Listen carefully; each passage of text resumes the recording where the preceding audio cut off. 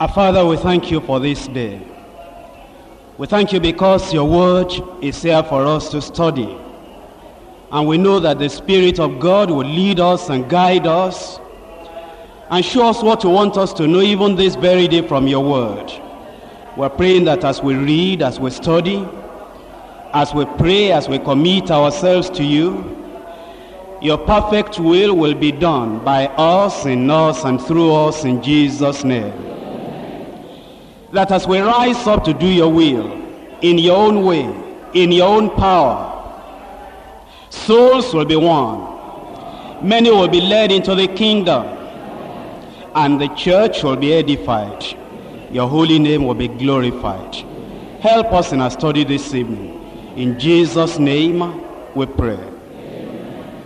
The more we get into the Word of God, the more we discover God's power moving on to execute God's own plan. And in the chapter we're studying today, just the first 4 verses, we see the power of God and the wisdom of God as he continued his plan, his program, and it goes from one phase or one step to the other.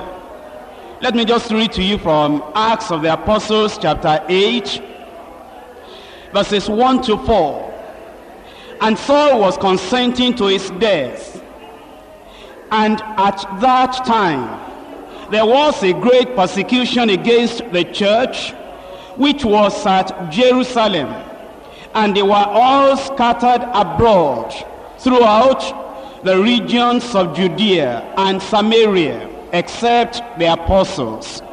And devout men carried Stephen to his burial, and made great lamentation over him. As for Saul, he made havoc of the church, entering into every house and hailing men and women, committed them to prison. Therefore, they that were scattered abroad went everywhere, preaching the word. The problem of persecution is something that was very, very common in Bible days and in Bible times. And those who read the Bible only on the surface, and they see the stormy sea raging, they see the storm blowing, they see the wind, and they see the rain falling, all they see from the outside on the surface is what may terrify them. But those who read the word of God, and while they're looking at the storm, they are secured in the chamber, in the inner chamber of God's own mighty presence, and right in the palm of God, in the bosom of God, right before the throne. While they are settled in the bosom of their Father, they're looking out of the window, and out there they see the storm, they see the wind, and they see the sea raging. Because they're in the very hands of the Almighty God, in the bosom of his love, in the power of the Holy Ghost, in the very presence of the Almighty. They know that the story is not on the surface, the story is down deep below. Beyond the storm, beyond the raging sea, the plan of God is going on according to God's timetable. You see, when people do not have the full faith in God, all they see will be on the surface. And you see anybody coming to read Acts of the Apostles chapter 8, reading from the end of chapter 7, Stephen had been killed. Obviously, that is something that will make the heart of the people who study on the surface, that will make them to tremble, to wonder what is going on. But I want to counsel you this evening. Listen to me. Whenever you read your Bible, whenever you look at the things that surround you, whenever you look at the situations and the circumstances that the church is passing through, before you ever interpret the situation, before you ever think about what is going on around the believers, around the church or in the Bible days, get into the bosom of God. Get into his hands, get into his presence, get into the inner chamber where the Lord will be able to show you his very timetable, his plan, his program, his project. And he tells you whatever you see on the surface, the mysterious hand of the Almighty God is still working on. And as you come to chapter 8 of the Acts of the Apostles, and you read it, you're not going to the mountaintop where the wind is blowing, where you are alone, isolated and lonely and depressed and discouraged, reading Acts of the Apostles chapter 8. Because you know, if you are coming from a journey where you're already torn up and discouraged and distressed, and you come into Acts of the Apostles chapter 8, and you read the first few verses, you're likely to say, well, I said so, that I don't know whether I will be able to make it. But you know, if you are just having the right attitude and the right eyesight, the right insight, the right understanding, and the proper faith, and your God is great, and your God is on the throne, and the stormy sea doesn't unthrone or doesn't unseat your God, when you read a passage like we're reading now, you will know that miracles are on the way. You know, for a believer, you should be seeing miracles every day. Miracles every day. Whatever the condition around you, whatever the storm on the sea, whatever the raging on the sea, whatever the circumstances, you should be seeing the miracles every day. And you know, the early church, they saw those miracles every time. Every time. And this is why I'm limiting myself to just 4 verses, because there is so much in this Acts of the Apostles chapter 8 that we'll need to go very, very slowly for us to gather honey out of the rock. And it's only the believers, let's face it, only believers who can get honey out of the rock. And if you'll just be patient, if you allow the Lord to open your eyes, you'll see that the rock is not dry. The rock has all that we need to supply our needs. Now, in Acts of the Apostles chapter 8, we come to the opening of the verse of the chapter. And it says, and Saul was consenting unto his death. Listen to me. For the unbeliever, whenever you mention death, that is the end of the whole issue. You mention death, his program, his project, his plan, everything has come to an end. You mention death, his hope, his life, everything that brings joy has come to an end. You mention death before a believer, and he knows life is following immediately. Immediately you mention death in the Bible. If a man of faith is reading it, if a man that has spiritual insight is reading it, dynamic life, resurrection life is just about to follow. And if you'll just read on and you go around the corner, you'll be seeing the life of God. Vitality, victory coming on after you have mentioned death. Because when the devil is trying to do his worst, God is taking that negative, is developing it right in the dark room, and is bringing a bright picture. And when he brings that bright picture, you'll be surprised. You'll say, out of the negative I saw just now, look at the picture that has come out. Because the Lord, God in heaven, is always able to take the negative and turn it into the positive. Now, Stephen had died, but he had gone into the bosom of the Father. But don't forget, he died only because his own ministry had ended. All that the Lord wanted him to do, all that the Lord wanted him to say, everything had been said, everything had been done, and then he went home. You said, but they stoned him. You don't understand. Because when you look at a person that is being stoned, when a criminal is being stoned, that is the way the criminal will feel. Because there is no comforter, because there is no support, because there is no power, because there is no hope, because there is no confidence, because there is nothing to challenge him to know that you are going to a place. But you know what? They were stoning that man. He didn't cry, oh pain, because death has no sting and the grave has no victory over a man that is seeing the heavens open and seeing the Son of Man, the Son of God, standing on the right hand of God. Shadrach, Meshach, and Abednego, they passed through the fires, and Jesus Christ came to them right there. But I'm asking you a question, did the fire burn them? No. Because when you pass through the fires, it doesn't burn. It doesn't burn, because the burning bush will give you a surprise. It's a strange sight that the bush is not consumed. They were stoning that man, Stephen. He never cried for pain. While they were stoning him, he collected himself, he knelt down. Have you ever seen a person being stoned on the street and then he will kneel down? You can't do that if you are not in the power of the Holy Ghost. While the stones were falling, he wasn't even conscious of the stone. He just knelt down. And he looked up and he saw Jesus Christ still there. And he said, Lord Jesus, I'm coming home. I'm coming home. And it's so nice wanting to come home right now. And then we're told, he said, oh Lord, receive my spirit. And then before that, he said, lay not this sin against their charge. Did you hear a cry of agony, a cry of pain, a cry of anguish? And then we're told, he fell asleep. Not that he wriggled in pain and he rolled. No, after he had prayed the prayer, because of the presence and the power of God, and because Jesus was standing and death had no pain for him and the grave had no victory for him, he just fell asleep. He had prayed a prayer, and that prayer, you'll see the effect as we go on, because the ringleader was converted. Saul of Tarsus. Saul of Tarsus.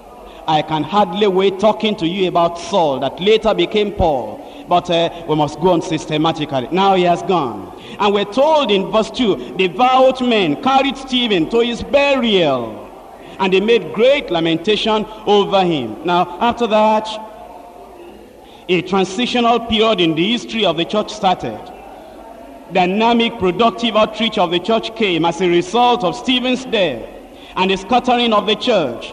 The Holy Ghost always turns disaster into victory, giving us greater opportunity, a greater success, a greater victory, a greater expansion, a greater extension, a greater outreach in the preaching of the gospel. Listen to me. God can always use negative situations to produce positive results.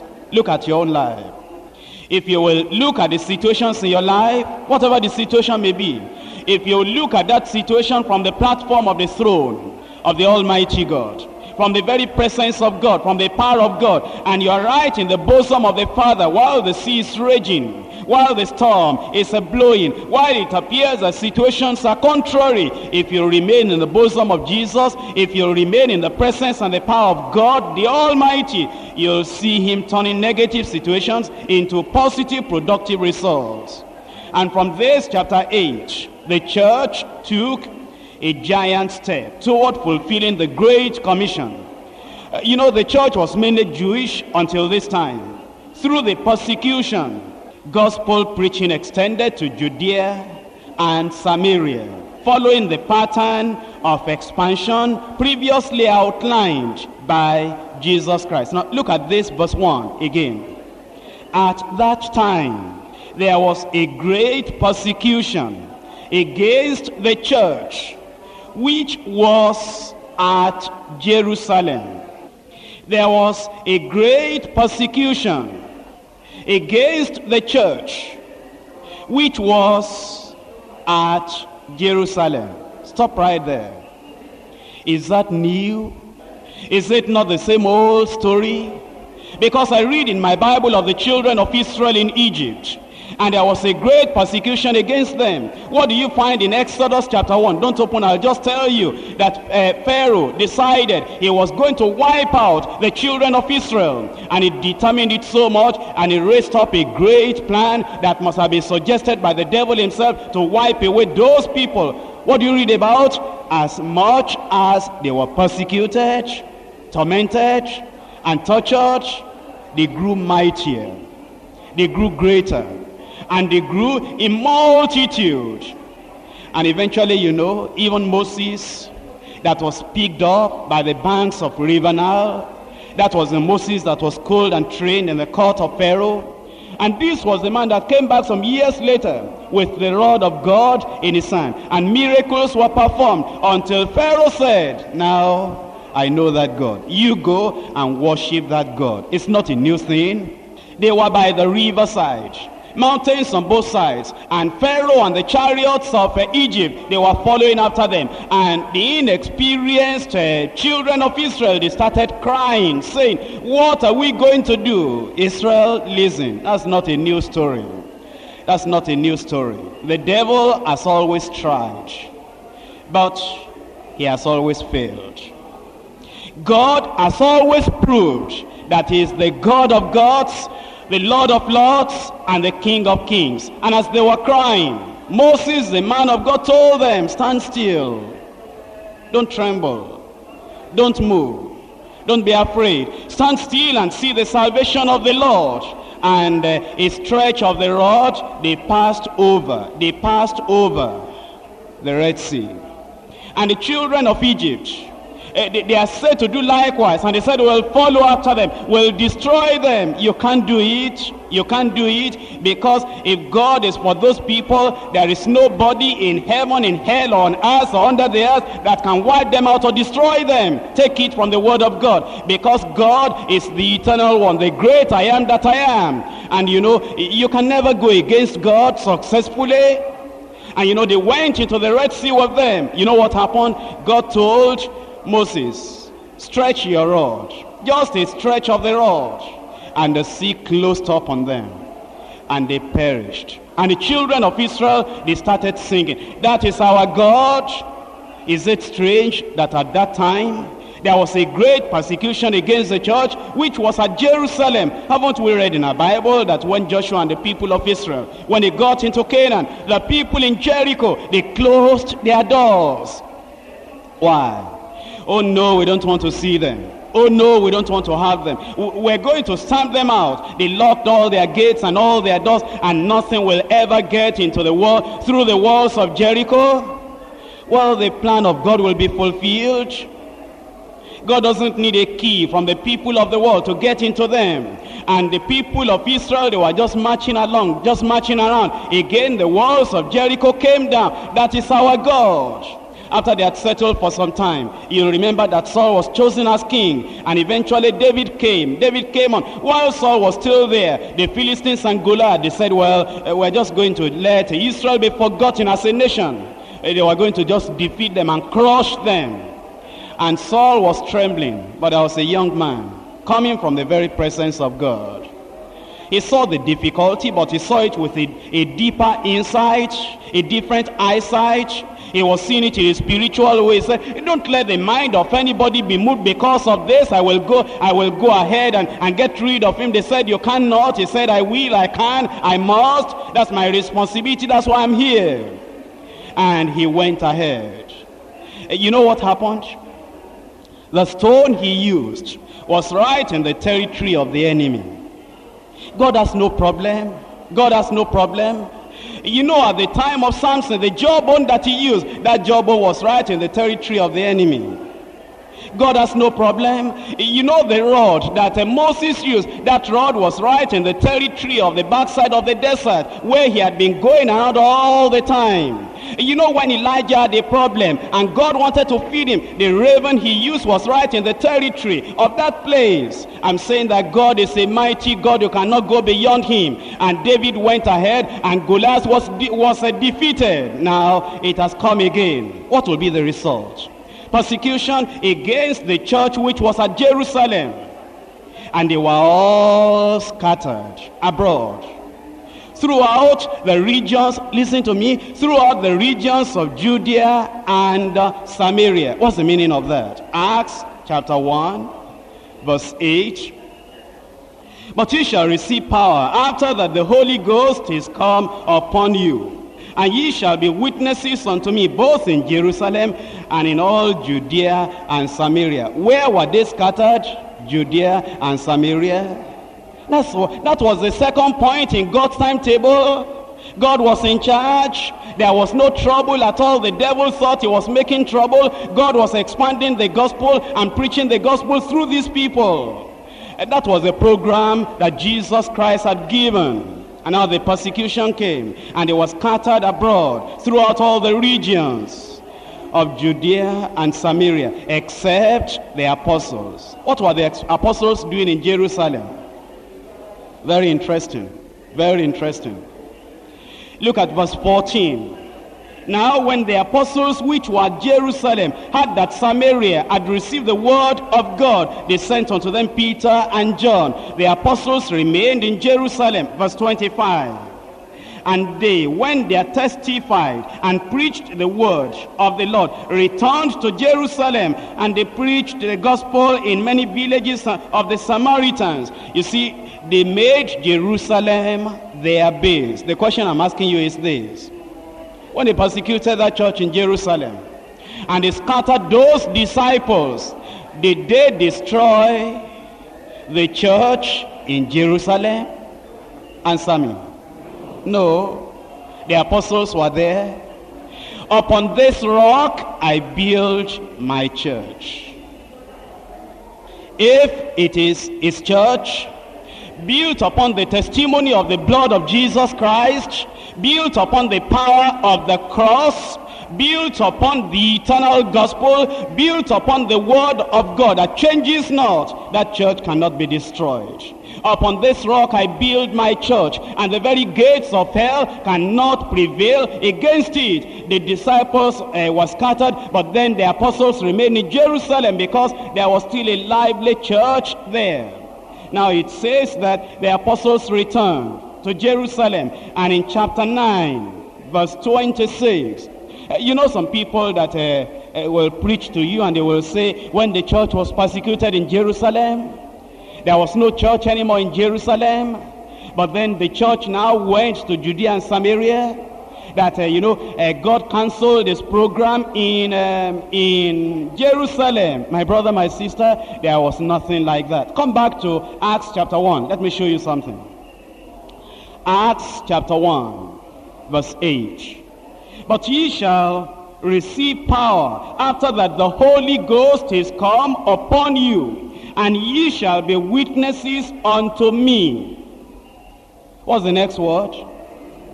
Both in Jerusalem, not first in Jerusalem and then after that we finish that, we don't touch it anymore. No, both in Jerusalem and in all Judea and in Samaria. What's the interpretation? The interpretation is that when the gospel preaching is going on in Judea and Samaria, the work will still be going on in Jerusalem. That was the program. That was the plan.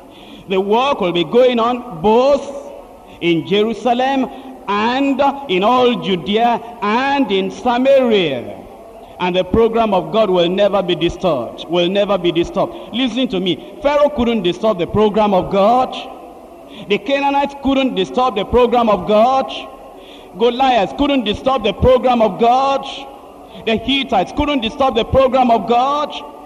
And Nebuchadnezzar couldn't disturb the program of God. Herod could not disturb the program of God. From the beginning of the world till the end of the world, there is no man, not even the devil, can disturb the program of God. It was still according to the plan of God, both in Jerusalem and in all Judea and in all Samaria, and unto the uttermost part of the earth. That's the word of God. And the Lord was doing just that. Just that. The church in Jerusalem remained. The apostles were still in Jerusalem, but then the disciples were scattered to go and publish the gospel. Now in Acts of the Apostles chapter 9, and I'm looking at verse 26. And when Saul was come to Jerusalem, this is chapter 9, and we're told in chapter 8 the disciples were scattered. And here in chapter 9, when Saul was come to Jerusalem, he has said to join himself to the disciples. Where are those disciples? Right in Jerusalem. God is wonderful. I'm praying that tonight the Lord will open our eyes in Jesus' name. It's like coals of fire. You smash it, you scatter it, the fire keeps on burning. You cannot put out that fire because the fuel, the oil that is supplying strength into that fire is not coming from an earthly source, it's coming from a heavenly source. and that fuel is always there. That Holy Ghost is still going on, and the Holy Ghost is telling the church, I am around, don't worry about anything. The race is not for the swift. It's not by power, it's not by might, it's by my Spirit, says the Lord. And as long as the Spirit is in the church, listen to me, the Spirit of God will make sure the program of God goes on undisturbed. Undisturbed, the program of God. And you see, at this time the Holy Ghost was still with them, and there were disciples in Jerusalem, here in chapter 9. And in verse 26, but they were all afraid of him, and believed not that he was a disciple. What has the persecution done? The persecution had made the church wiser. The persecution had made the church more careful. If anybody now wanted to join, they wanted to know whether he was a real disciple or not. And in verse 27, but Barnabas took him and brought him to the apostles, and declared unto them how he had seen the Lord in the way, and he had spoken unto him, and how he had preached boldly at Damascus in the name of Jesus. And he was with them, coming in and going out where? Listen to me very well now. In chapter 8, he went even to the houses, hailing men and women into prison. He knew the house fellowships, and he went there to disturb even their house fellowships. And he went to the places anywhere he could see those believers, and he was scattering them. Look up here, look up here. There were some people he couldn't touch. Their names were called apostles.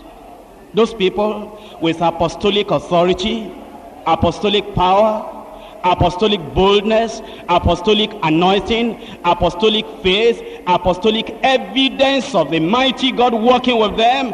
Paul couldn't do anything against them, Saul rather. But he went to the believers in the various houses. But do you know what? He got converted in Acts chapter 9. When he got converted in Acts chapter 9, he came back to that same Jerusalem. You know what he was doing? He was attending house fellowship. Praise the Lord. Going in and out among the believers right in Jerusalem. When they did not want to receive him as a disciple, he was begging, and he was looking for a disciple that will introduce him, recommend him to the church of the Lord, saying, I am a disciple, I am born again. And Barnabas said, receive him, he is one of us. You see him that wild attitude is no more upon his face. He is now submitting to the authority of those apostles, and they received him into fellowship. And he was going in and out, in and out. What they ate, he ate. What they studied, he studied. How they prayed, he prayed. When they went to house fellowship, he went. I said, praise the Lord. The Lord is wonderful. I mean, I just imagine God, while Saul or Tarsus was making all that trouble, I imagine God sitting on the throne, leaning back in the armchair and smiling and laughing and talking to Jesus Christ, his son, and saying, next chapter we get him. And you know, just next chapter he was going on business, and God got him. You know, when the believers are praying and they say, God, catch him, that's the greatest prayer you can ever pray. And you know, God just caught him, and now in chapter 9, he was begging for fellowship. I'm saying that God is a mighty God, and God is a powerful God, and the program of God, the project of God, the plan of God, there is nothing on this earth that can stop it, because the church is built on the rock, and there is no gate of hell, no power from hell that can stop that church. When you mention that name, heaven will bow, earth will bow, and the powers of the devil will crumble. And so you can see that the church was still going strong, even in Jerusalem. Now let's look at chapter 11. Chapter 11 of the Acts of the Apostles. I'm reading verse 22. And then tidings of these things came unto the ears of the church which was in Jerusalem. There was still a church in Jerusalem, and the church was going stronger and stronger. In verse 27, In these days came the prophets from Jerusalem unto Antioch. There was still that church in Jerusalem. And in chapter 12, verse 24, but the word of God grew and multiplied, and Barnabas and Saul returned from Jerusalem. When they had fulfilled their ministry, and they took with them John, whose surname was Mark. In Acts of the Apostles, chapter 21. Acts of the Apostles, chapter 21. I'm reading from verse 17. When we were come to Jerusalem, the brethren received us gladly. They were brethren in Jerusalem. Even after that, now look at verse 20. When they had heard it, they glorified the Lord and said unto him, thou seest, brother, how many thousands of Jews there are which believe. Right in Jerusalem there. How many thousands of Jews that believed even after that persecution. Come back to Acts chapter 8. I've shown you all that in those passages to tell you this, that the church was not weakened by persecution. The church was not cancelled or destroyed by persecution. The church was only strengthened. The church was empowered. The church received a greater vision, a greater opportunity, and there was greater expansion, and there was greater extension of gospel preaching as a result of the persecution that came. Now, in the 4 verses we're studying, I want to look just at only 2 things. 1, the persecution, and 2, the preaching. From verse 1, which I've been already studying with you, let me read it again to you. And Saul was consenting unto his death. And at that time there was a great persecution against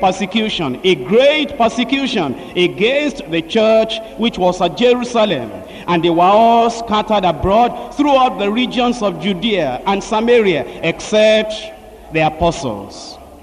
And devout men, religious men, devoted men, carried Stephen to his burial, and made great lamentation over him. As for Saul, he made havoc of the church, entering into every house, and hailing or hauling men and women, committed them to prison. They didn't ask them any question.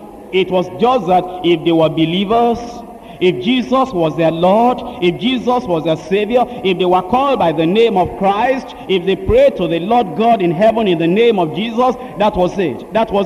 They will take them. If they were believers in the Lord Jesus Christ, they believed in the death of Jesus, in the resurrection of Jesus. They believed that only in the name of Jesus you could be saved, and they had experienced that salvation, and there was a change in their lives, and they were known to be believers. That was enough to carry them and haul them into prison. That was the work that Saul was doing.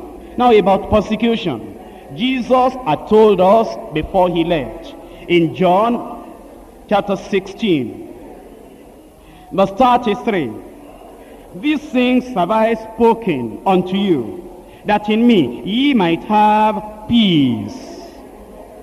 These things have I spoken unto you, that in me ye might have peace. Listen to me.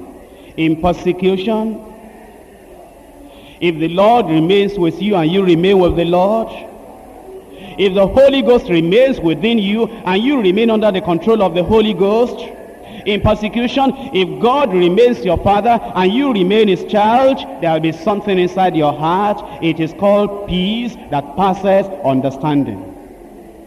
There will be joy unspeakable. There will be peace that passes understanding.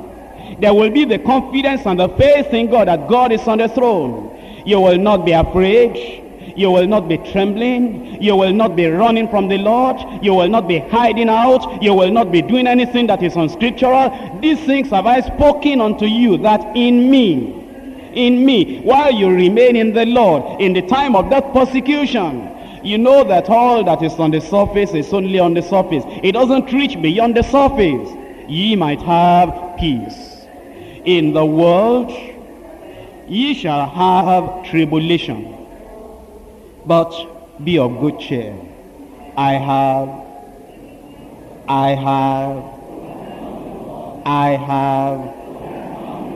overcome the world. There's nothing to make you afraid again, because there's nothing to be afraid of. Nothing to be afraid of. Nothing to be afraid of. God is on the throne. God has his timetable. God is going through his timetable. You know, I told you before, as an individual believer, what you will do, you will do. What God wants you to do, you will do. At the time he wants it done, in the period he wants it done, you will not be a minute behind the schedule, behind the timetable. God has a timetable for your life.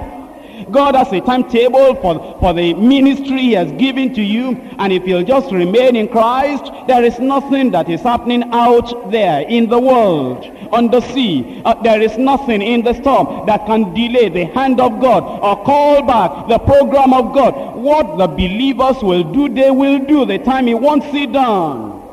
In me ye shall have peace. In the world there will be tribulation, there will be trouble. But then he says, don't worry about it. I have overcome the world already.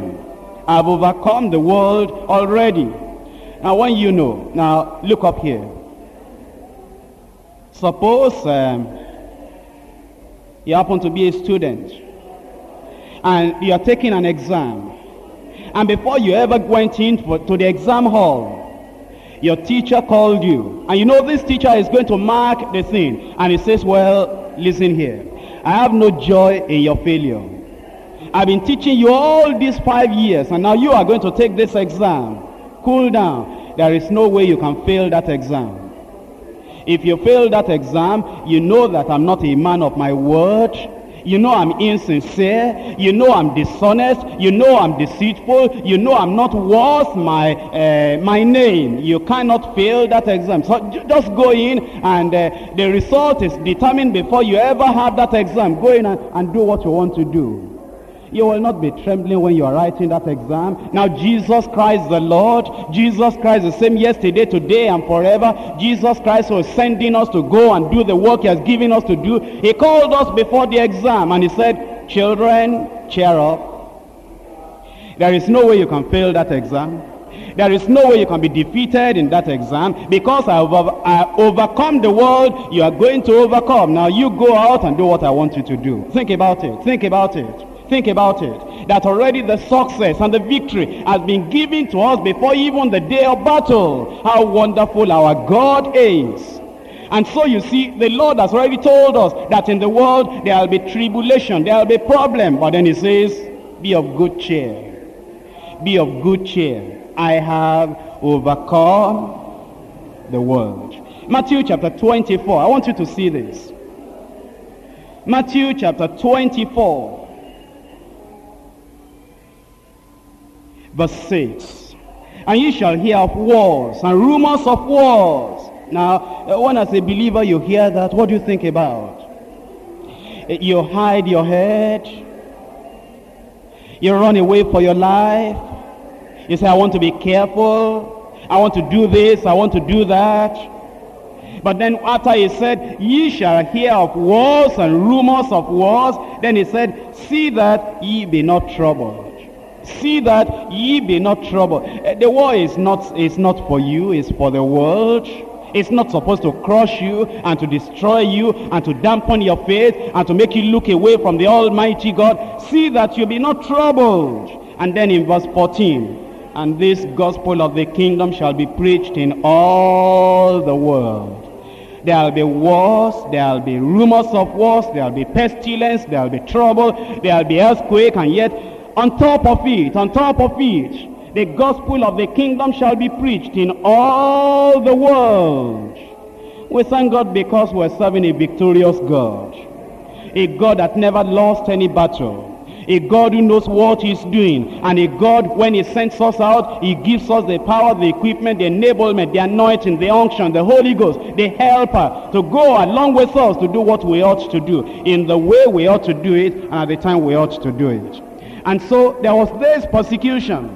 Now Saul talked about it later, because after his conversion he always looked back with gratitude and he said, I was a blasphemer, I was an injurious person, I was a persecutor, but the Lord forgave me because I did it in ignorance. Now from the persecution, let's go to the preaching. The children of God, the disciples, had been scattered. Now, what are they going to do? In verse 4, therefore, they that were scattered abroad went everywhere preaching the word. My brothers, my sisters, I want you to look up here. Now, we come to a section that requires the help of a teacher. You know, God gave some apostles, he gave some prophets, he gave some evangelists, he gave some pastors and some teachers for the perfecting of the saints, for the work of the ministry, for the edifying of the body of Christ. You see, if there were no teachers in the church will just be running helter-skelter, and the church will not do what the Lord wants done at the time the Lord wants it done. Now, listen to me. And I want to teach you the word of God, because it's something to read the Bible and just read verse 1, verse 2, verse 3, and verse 4 and say, well, they were all scattered abroad and they were preaching the word everywhere, just preaching the word. And so, yes, I thank God because I'm a preacher, I'm going to preach the word. Now listen to me. How do you preach the word? Where do you preach the word? When do you preach the word? What method do you use in preaching the word? What is it that they really did? Now listen. They were in Jerusalem, and the persecution arose, and the persecution made them to say, well, you must not preach this thing in Jerusalem here. And the disciples, they just went out of Jerusalem because the persecution was so great. And they were imprisoning them, just locking them up. And while they were locking them up, as they were releasing them, because they knew they'll come and catch them again, they were getting out of Jerusalem.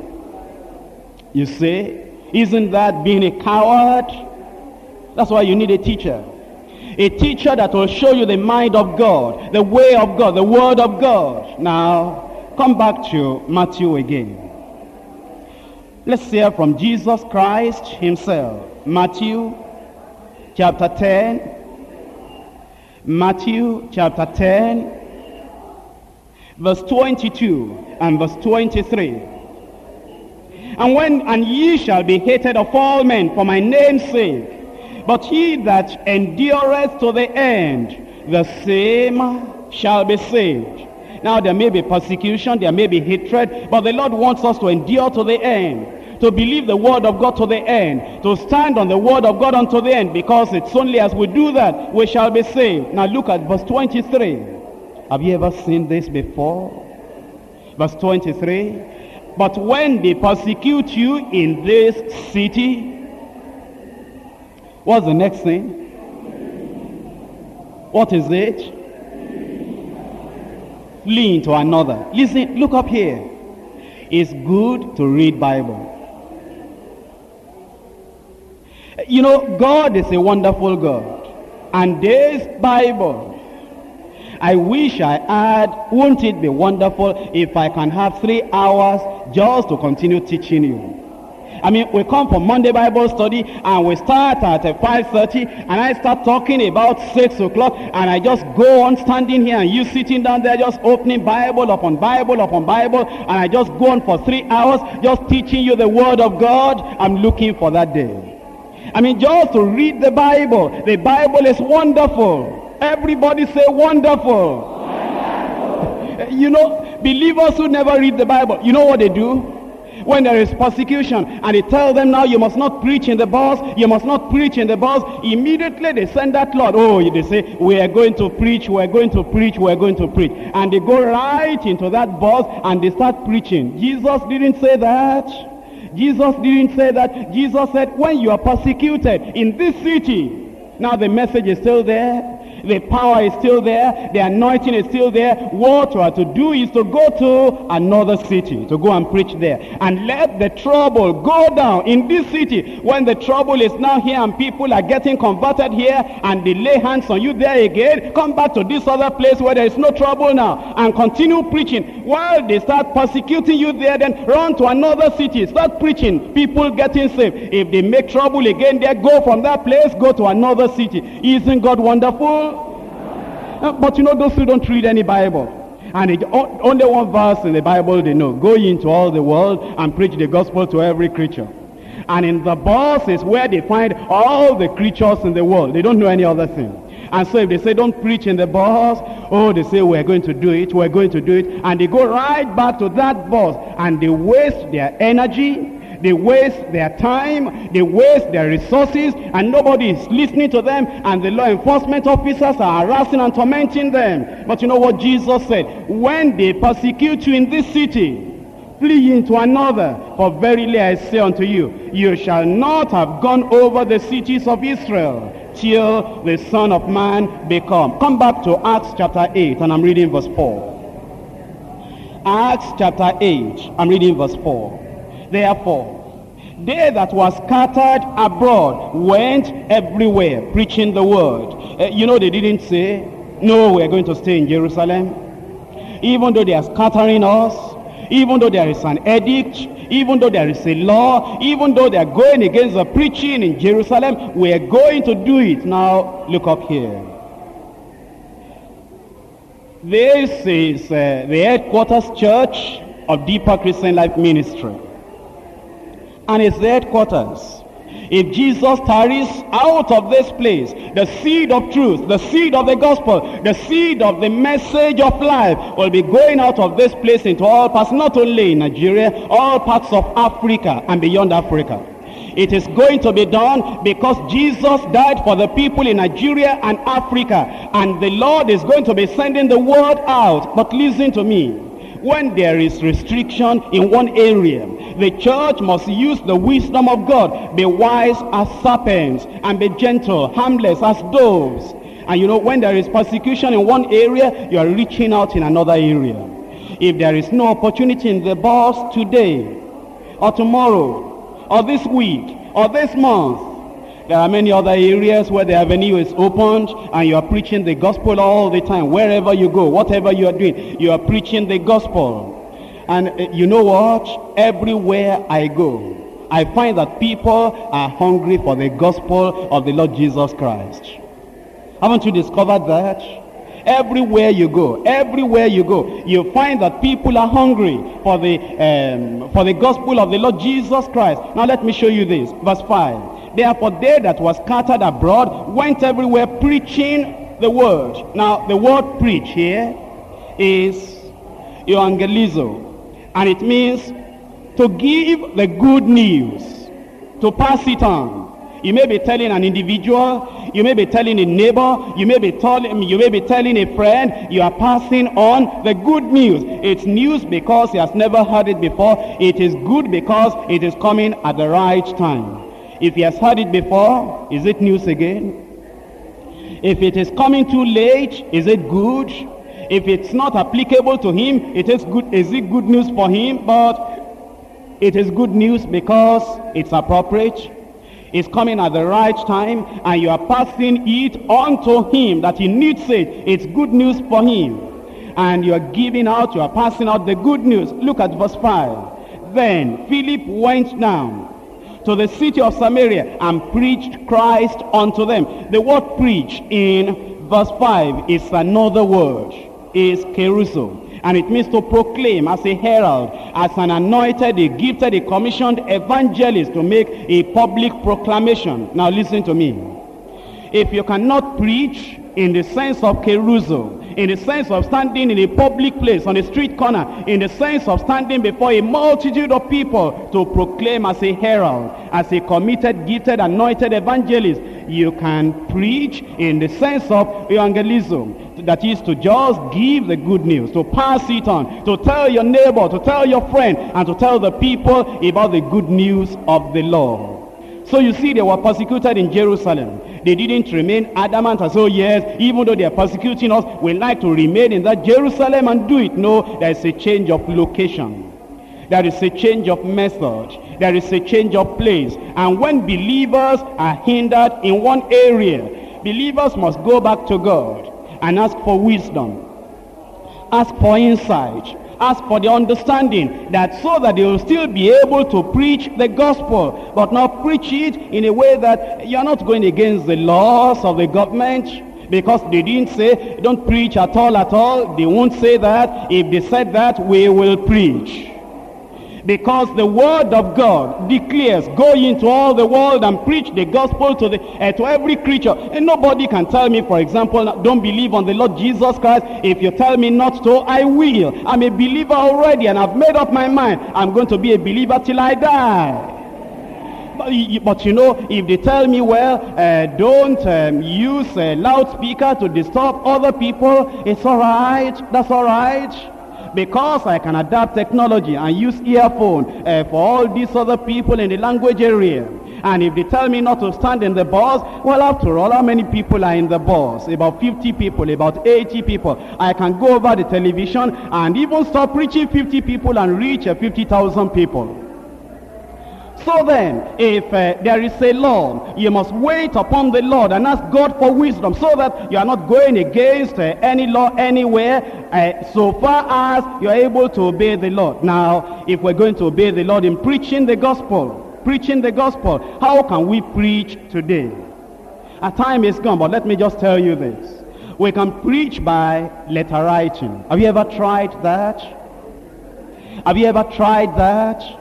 By letter writing. You see, Luke understood the gospel, and he remembered there was a man called Theophilus, and he took his pen and he wrote a long letter having 24 chapters, the gospel according to St. Luke, and he wrote it to Theophilus, telling him about the life of Jesus, the ministry of Jesus, the death of Jesus, the resurrection of Jesus, and the salvation that comes through Jesus Christ. You can preach the gospel through letter writing. You can preach the gospel by just taking up your telephone and just talking the gospel over the telephone. Now, you'll see that I've written a reference there. And you might be wondering, were they using telephone at the time of the New Testament? How were you able to find a reference? Well, look up here. There was no telephone at that time. But they used whatever method they had in a friend communicating the gospel to another friend. And today, we are to use whatever method we have, and telephone is one of those methods to tell the gospel to another individual. Then there is literature distribution. Literature distribution. Now, today, I was invited to the television station to come and participate in a Christian program, not our regular program that we're paying for. This one we're not paying for it. They just gave me the invitation. I was there on a Saturday to come and declare the gospel. I went with some members of the choir and I accepted it. They were even saying, would you be kind enough, will you be good enough to come and help us and fill in the program and give us the gospel? I said, I'll just be too kind, I'm coming. And I went. On a Friday, I was on a radio station, and they wanted to know if I could come and, speak to the nation about something, and I was too glad. Friday, I was over there recording. Saturday, I was in another place recording. This afternoon again, I went to a place recording for television again. The word of God is going on. While I was ready to record today, it's all right. Go on clapping. That's wonderful.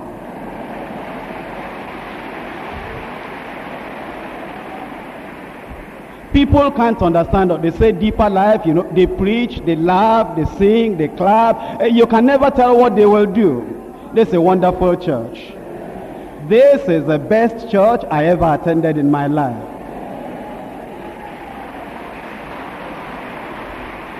Now, this afternoon, I was over there recording, and you know what? Somebody came to me and he said, please, Pastor, right at the place in the studio there, the person was already kneeling down, said, Pastor, pray for me. I said, let us finish the program. I'll meet you and come and pray for you. And now, let me finish the story.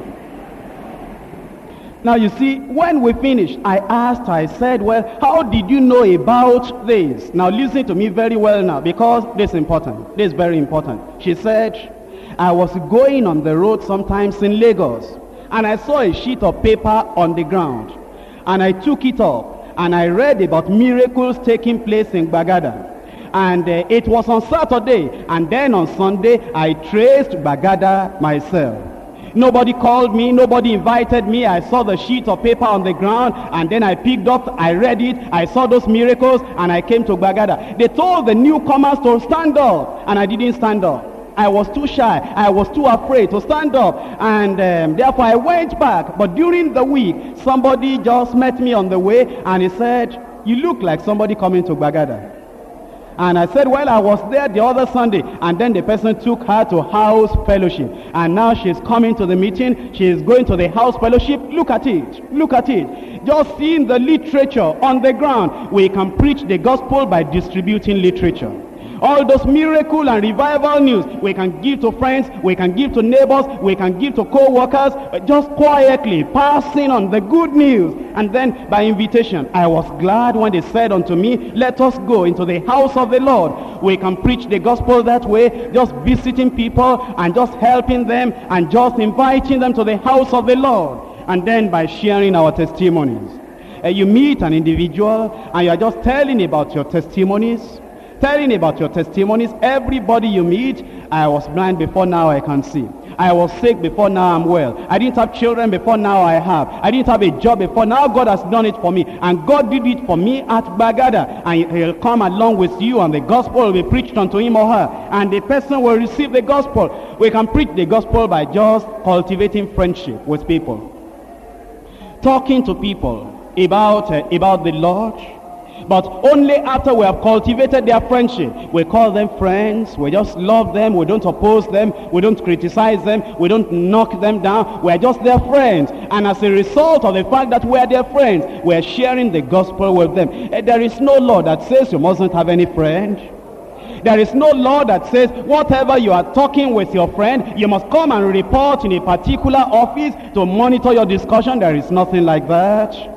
We still can cultivate friendship. We still can have friends, among our neighbors, among our acquaintances, and be sharing the gospel and testimony with them, inviting them to the church, to listen to the gospel of the Lord Jesus Christ.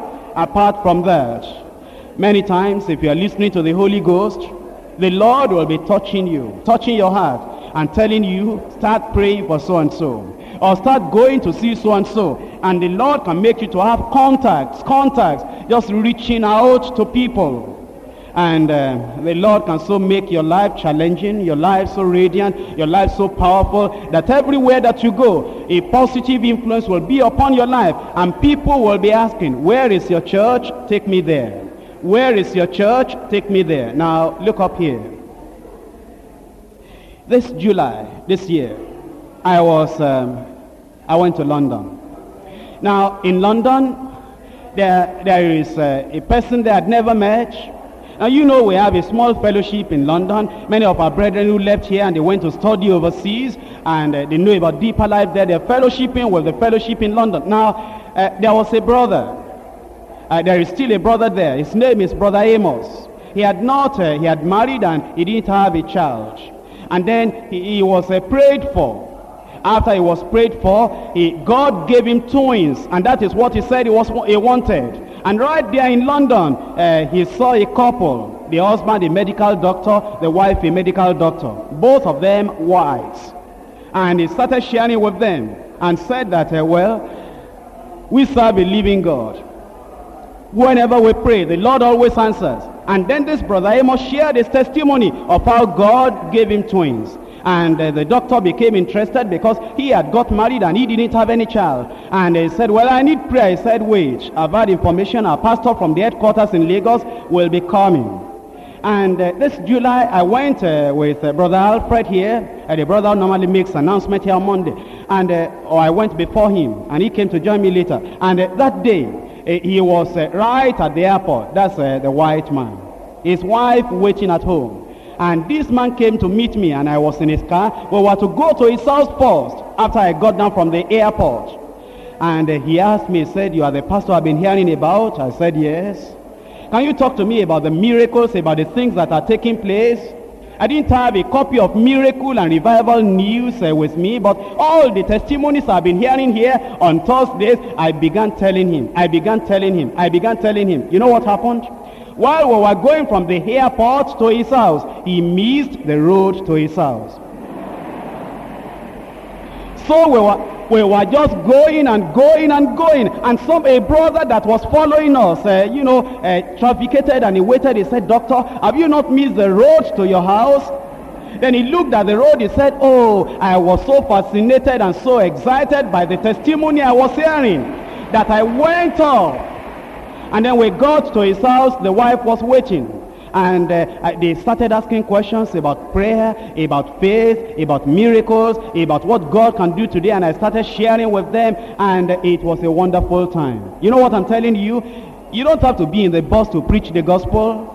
Many of the testimonies we've been hearing on Thursdays, many of the things that happened to other people you have heard about, and all the things that have happened to you as well. You tell your neighbors, you tell your friends, you tell everybody that you meet. Now, you don't have to make a noise doing that. You don't have to take a loudspeaker doing that, but tell everybody, and let us see them this coming Thursday.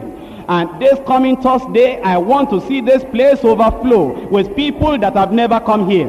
This coming Sunday, I want to see this place overflow in the first service and second service and third service with the people that have never heard. Let us keep on preaching the gospel. Let us get on telling the people that Jesus saves and Jesus delivers, and Jesus is still working mighty wonders and miracles today. Now, you are going to rise up and you are going to sing that song again. Rescue the perishing. Care for the dying, snatch them in pity from sin and the grave. Weep over the erring ones, lift up the fallen. Tell them of Jesus, tell them of Jesus, tell them of Jesus. He is mighty to save. Though they are slighting him, still is waiting the penitent child to receive. Plead with them earnestly, plead with them gently every day, everywhere that you go. He will forgive if they will only believe. Down in the human heart, crushed by the tempter, feelings lie buried, that grace can restore, touched by loving hand, and wakened by kindness. Cords that were broken will vibrate once more. Rescue the perishing. Duty demands it. Strength for thy labor, the Lord will provide. Back to the narrow way, patiently win them. Tell the poor wanderer, his Savior has died. Rescue the perishing, care for the dying. Jesus is merciful, and Jesus will save.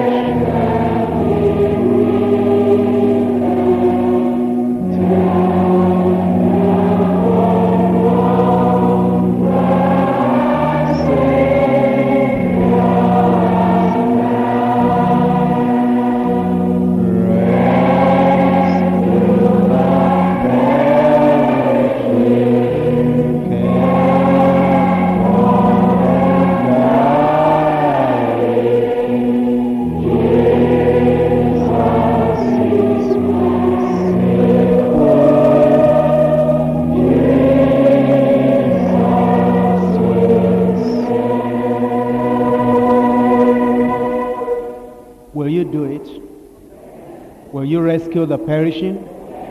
Let's open our mouth and tell the Lord.